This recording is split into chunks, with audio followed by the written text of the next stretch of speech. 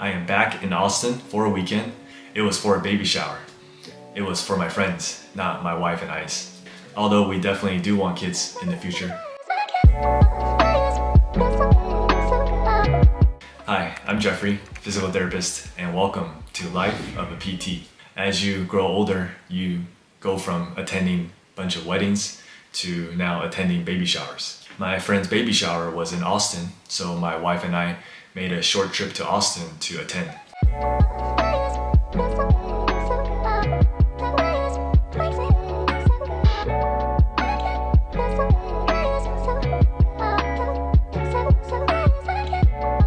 For those who remember, I went to UT Austin for college, so it's always a bit nostalgic being back here in Austin.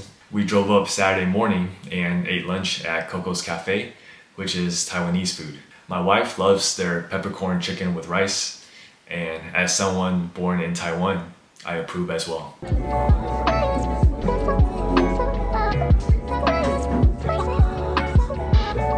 The baby shower was hosted in this beautiful home. There were lots of snacks and desserts. I'm actually very excited for my friend to be a dad.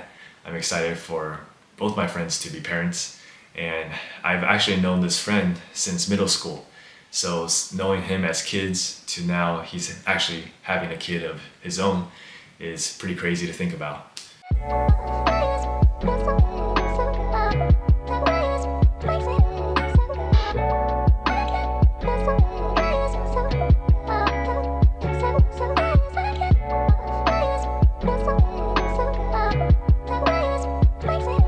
After that baby shower, we went to grab some boba at Chicha Sanchen. Last time when I was in Austin, we visited this boba place as well. But back then, they were out of many different drink options, and they didn't even have the strings that kind of hold the cups in place. This time around, Chicha Sanchen definitely redeemed themselves, and the drinks were actually pretty good.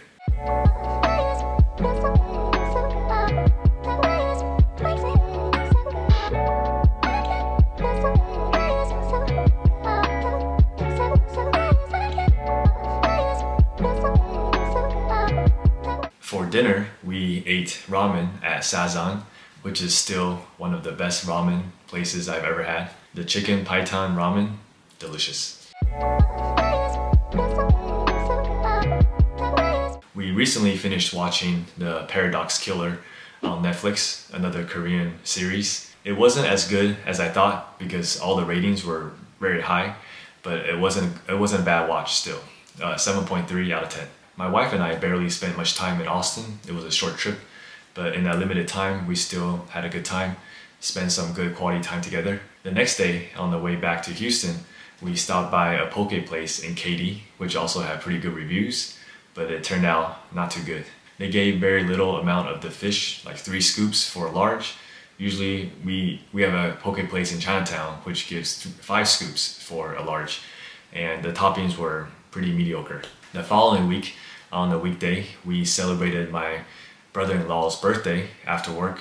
It was at an Italian restaurant, which was supposed to be pretty authentic. I got a pesto pasta dish, and I was expecting it to be bursting with flavor, but it turned out a little bit bland. It wasn't bad, but it just wasn't what I had expected.